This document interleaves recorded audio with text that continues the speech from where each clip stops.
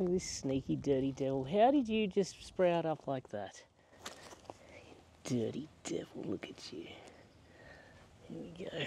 This is one of my front grasses, Sergrange zoysia. It's potentially my favourite. What I will say about it, I don't know how well it'll show up on camera. You can see very quickly when it needs water. Like any grass, you know, it starts to wilt a bit, gets that sort of grey colour about it. I find if you don't get the water on this very quickly, when it gets to that point, because it is a slower growing grass, it can be a little bit slower to recover. So I'm going to throw some water on it now, because you don't want it to get like that. I might even cut this back today and give it some water, see how long it takes for it to bounce back. Now, I have no irrigation out the front here, so everything gets hand watered. I do enjoy watering the lawn. It's just when you can't get to it that it becomes a bit of a task, but I really do. Who doesn't enjoy watering the lawn? So satisfying. So I'm just going to do this, then pack up the Ozito mower.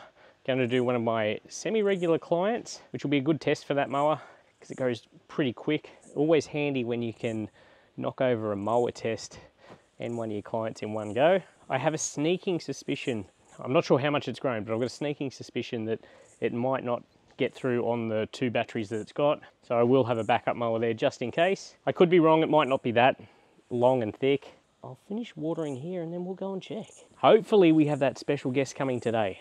They've had some dramas getting here a couple of times. Hopefully they're coming today and I can let you know about some services that you can use if you purely just enjoy mowing the lawn. You don't want to do all the other stuff. I mean, you're still going to have to irrigate, but talking about fertilizers, insecticides, there are other options for you. I just forgot I got another mini mow time, and it's very appropriate to the task I'm doing now.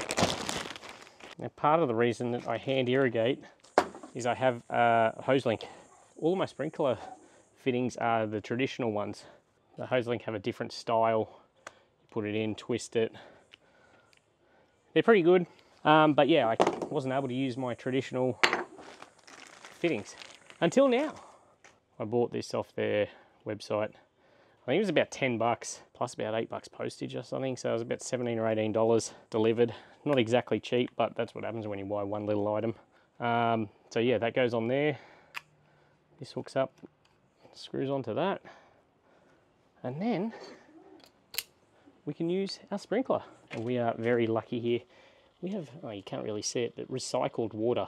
And what that means is they take all the wastewater, it goes to a treatment facility, then gets sent back to us in different lines. We've got a normal clean line and then we've got a recycled line. But yeah, this is what we use to irrigate the lawns. You don't wash your cars or anything with it ideally. I mean, you could, but I don't think they recommend it. But it doesn't make you feel so guilty for watering the lawn. I just got an email from a Bonnie. Thank you for the email, Bonnie. She was talking about my magnolia trees, which we have 3. She counted them correctly. Now, I definitely don't profess to be a gardener. I am not. She did bring up the fact that they are next to the driveway and these can grow quite large and destroy driveways with their roots and that sort of stuff. I did get back to her. I believe these are the teddy bear magnolias, so they don't grow as big as a full magnolia. So hopefully that makes a difference. It may not, I don't know. She also offered some advice about my pittosporum, which I need to replace. That one there that died due to the drainage. She said to build the base up a bit, which is great advice. I've probably planted it too low. So I do actually get a lot of advice in my comments and emails that I do use. Because at the end of the day, I don't know much. I'm just some dude that cuts grass. I enjoy cutting grass. I generally have my own yard looking nice. I'm no expert. So thanks, Bonnie. Now this may look a little extreme, and it probably is. I do wear one of these GVS P3 masks. I suffer pretty bad from hay fever. I take antihistamines and wear a mask while I'm mowing, and that seems to keep on top of it. A P3 is pretty extreme for that. The reason I like this mask is it's rubber.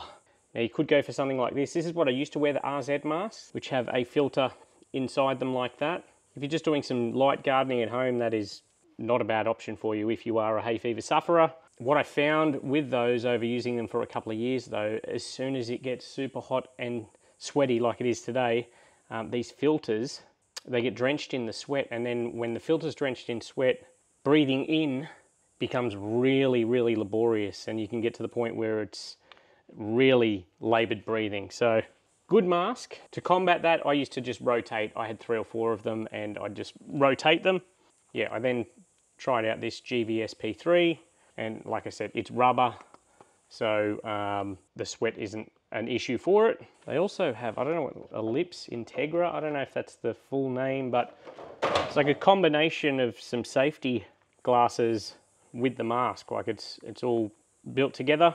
It definitely hasn't been made for gardeners or lawnmowers, but I want to give it a try today simply because it's very, very hot and sweaty out there today, and that's the best environment to test this thing in to see if it will work for me in any scenario. The benefit here is your eyes are kind of gasketed because this molds around your face.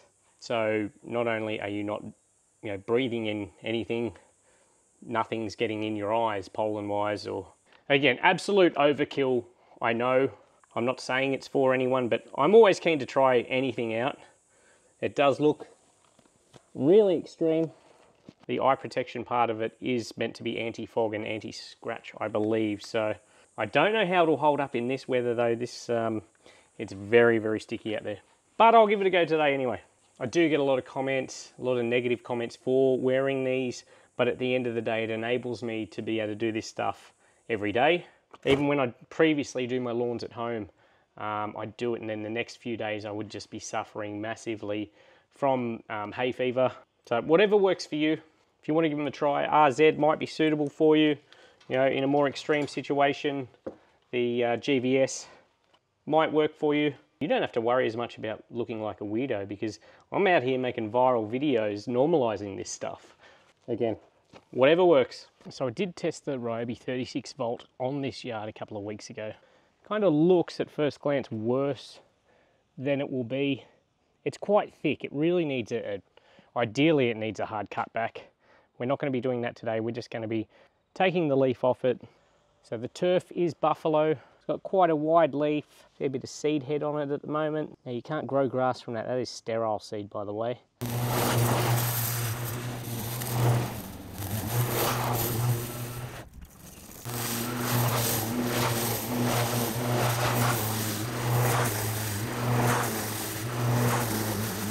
I might show you a few hopefully satisfying edges.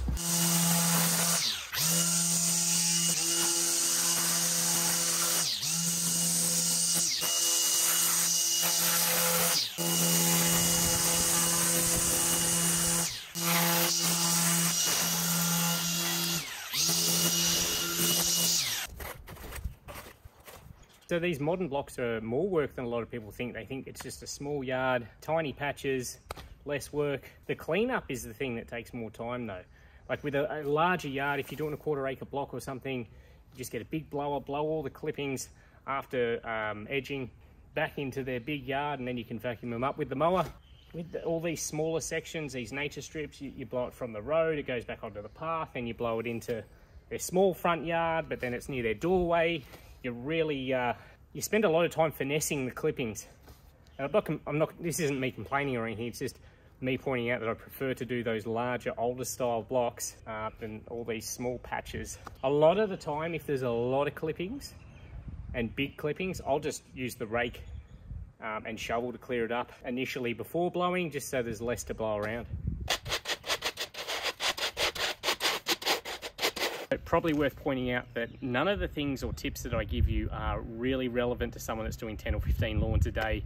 If I was doing 10 or 15 lawns a day, I would go broke the way I do things. I get satisfaction out of the way that I do things. So yeah, doing things the way I do them doesn't really translate to your average mower guy. I'm cutting these lawns to make satisfying videos, to test out equipment, to make review videos, and just to satisfy myself. So hopefully it helps. There we go. Front complete, let's head out the back.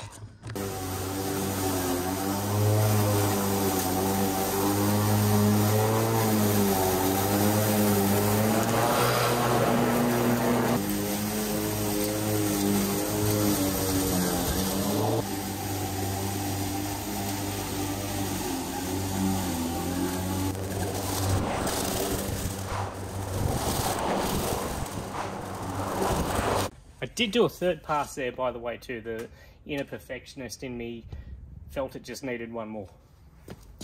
All right, we've finally got a special guest here. How you going? Good, mate. How are you? Adam's got a business. What do you do? Grow lawn care. We do all the nitty gritty stuff, not the mowing, but yeah, fungus spraying, insecticide spraying, weeds obviously. Soil nutrition is probably the biggest one for us. Yeah. You can slap down nitrogen as much as you want, but it's all about getting the soil to go. Yeah. Yeah, I guess the clients do their mowing and watering, but we advise on all that sort of gear as well. So. Well, that's what I've been doing with my kikuyu out the back, basically masking it with nitrogen. It's been, you know. It's a short fix. Yeah, Works, yeah. But you know, I could spray it myself or whatever. But I thought for people at home, I'm sure a lot of people don't realise that there's companies that come out and do all the stuff besides the mowing. Sort of stuff, Because a lot of people do, you know, they're happy mowing, they're happy to do it. Yep. They don't want to play with all the other stuff. And even sometimes it's the case where they'll get us out, say, hey, we'll get you for a year. Yeah. Teach us what you know, recommend what you need to do. Yeah. And then they'll say, thanks, we'll take it from here. Okay. But most of the clients are time poor, so they've got their own work to do, own things to do. They would just want someone else to look after it, so they'll pay you to come and mow it, me to come and do the specialty stuff. So you do it generally on a program sort of thing? Yeah, like yeah. What, So is it monthly or? It works out every 2 months, give or take. Obviously weather is a big factor. Yeah. Yeah, it works out roughly every 2 months. We do quarterly as well. Once a year, normally in spring, where we do all our insecticide sprays, that sort of thing. That's a pretty big one as well. So yeah, it's kind of depends on your budget. And so you can do one-off stuff, or you do the full works program stuff. Yep, exactly. Okay. Depends on what you want to spend and what you do want to do and don't want to do. All right. Yeah. Well, we might start out the front here. I don't know if so my Tiff Tuff here, which is Cooch, well, obviously you know. I don't know if we had some dollar sport or some sort of fungus or something here. I haven't done anything to it for the last few weeks, knowing that you were coming. I saw. Well, it was a week. It was a week away from being dead set perfect, and then I had this brick retaining wall done. Yep. I acid washed it, and Nice. we had some dye off there, and then coming back, it just I feel like there's some sort of. What would you suggest? Yeah, it looks like old dollar spot. So yeah. The broad spectrum stuff we've got, we'll cover that as well. Okay. So any left, and plus all the nitrogen stuff we're going to put down. There's probably like 3 different types of actual nitrogen in there. Yeah. So that'll help combat, get the nutrition back up. So we'll whack that down. Then how long do I have to leave it? Because I want to do a last height reset before the end of the season. Just for today. So tomorrow you go back to normal watering. Wow. Okay. Cutting, that sort of thing. Yeah, it works. Wow, that's super quick. Yeah, pretty instantly. Yeah. All right, we'll go and have a look at the back. This is more the main issue. It's pretty ordinary out here. Doesn't drain well. Ever since I've had it, I put this kikuyu down. This centre section there. Struggling. Yeah. So I left it knowing you were coming and gave it a bit of a cut yesterday, so it looks a little bit scalped at the moment. With the humidity, and you can feel it in the air as well. I think every single lawn we did today on the way back from the mountains had some version of fungus in it, just because it's just been so wet. So you think that's what it is? Yeah, again, it looks like it's recovered actually a bit. Yeah, well, it was worse. Yeah. And then I just left it for probably a week just to grow and that. And then when I cut it yesterday, I'm like, it doesn't actually look as bad as it was, but obviously it's still got that dead material in there, which... That'll recover. Yeah. Fungicides, generally speaking, they're good, but they're always short term. So the first thing we ask people, or especially a new client or yourself, get us in for fungus issues is how often are you watering? And sure enough, it's like 15, 20 minutes, 3 times a day, every day. So it's just too little, too often. Yeah. And obviously, as you know, you're better off doing 1 or 2 deep waters, 30 minutes plus, depending on the size of the lawn. Throwing, what are you going to throw down? So I'll do broad spectrum liquid fungicide for any dollar spot, leaf spot, you name it, that's still here. Yep. That covers, it's something like 15 different funguses, so it's pretty good. Yeah. Then we've also got the granular microbes, which is, it's like sand, you can't even see it, but that basically systemically helps all the actual plants suck up the goodies that we're going to put down. Mm-hmm. So it harden the leaf and actually stop the fungus getting into the leaf, which is kind of, the main goal. Good to hear. So that's why I got you out here, to let people know that, because so many people don't want to play with that sort of stuff. I don't even like playing with it, to be honest with you. Fungicides is another one. You can get stuff from the green shed, but a lot of it's like the stuff we buy is 20-litre drums. Yeah. You do need a license to spray it, which we obviously upkeep. I think it's every 5 years. EPA license, all that stuff. Insurances, that all comes with it. Exactly. So haven't done it yet, but if something goes wrong, your lawn dies, we can redo it if we have to, but I'd like to keep it that way. Good stuff, all right. Record so far, so let's keep it that way. We'll let you get into it then. So I will point out, this isn't an ad either. I did ask him to come out and pay him. Adam's commented on my videos for a while, so we've spoken through the internet, and I just thought it was a good opportunity for me to get something done and to show you guys what you can get done if you don't like playing with this sort of stuff. All right, so a lot of people won't know what a pre-emergent is. What are we throwing in? Pre-emergent herbicide. So once this is watered in, it'll go into the soil, systemic, so the plant will create a layer of herbicide in the soil, so it'll stop the weed from germinating. Yeah, so it won't get anything that's in there. Even small ones that have germinated won't get them, but it'll stop, you know, clover or whatever that washes down from the neighbours. So you get your pre-emergent herbicides that are going to stop them from germinating, and then you've got your post-emergent ones, which are once it's already popped, popped out. So you're going to throw some of that down for us, great. Done, easy. What cylinder? The old Scotty. Oh, of course. Yeah. All right. So we got the backpack on. Yep. The old spectrum liquid fungicide. Okay, beautiful. So you don't like the battery pumps? There's nothing wrong with them. I haven't tried them yet. Oh, okay. But, I just thought until I get old and lazy enough to get one, I'll keep the manual one. But yeah, with the fan nozzle, you can get pretty accurate, so you might get run on. You were just saying, first question you get with this stuff: is it safe for your kids? Everything in the van pets? is safe for kids and pets. Once it's dry. Kids and pets, generally, that's a safety point for me. Yeah. Generally speaking, once it's dry, yeah, unless you get cooch mite or something really nasty where you need like abamectin or a Schedule 7, we'll always call the client first. Okay. And if it means coming back, so be it. Yeah. Don't want to kill a dog or anything. That's not ideal.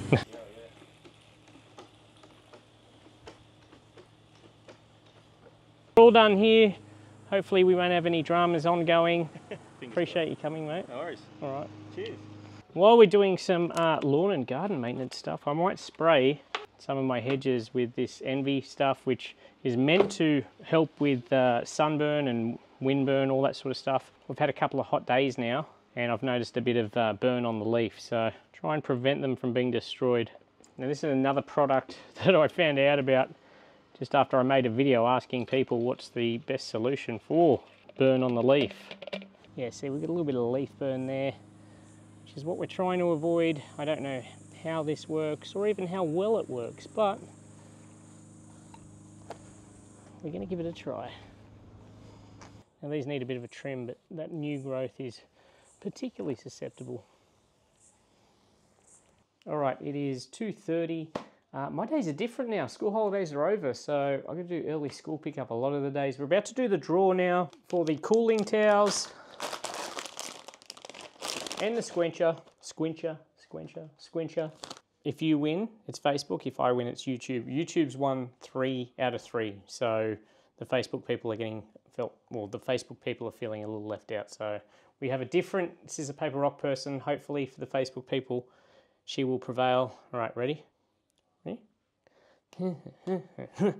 Oh, Facebook wins, finally. Okay, you got to scroll down, scroll up, scroll around like a lot of times, and then look for someone that's commented Prime qualifies. Tiago dos Santos, you are the winner, and you're a top fan, so that's a cool thing. Send me an email at timthelawnmowerman@gmail.com. Now this is the only way I announce winners. I don't just randomly go in the comments and tell people they've won. There's a few scammers around, so just be aware of that. Going out tomorrow to film a Freemo Fridays. We will vlog the day as well. I've got a camera guy coming out to do it. I don't know if it'll work, but that'll be nice to meet him, see how we go. Thank you for watching Vlog 21.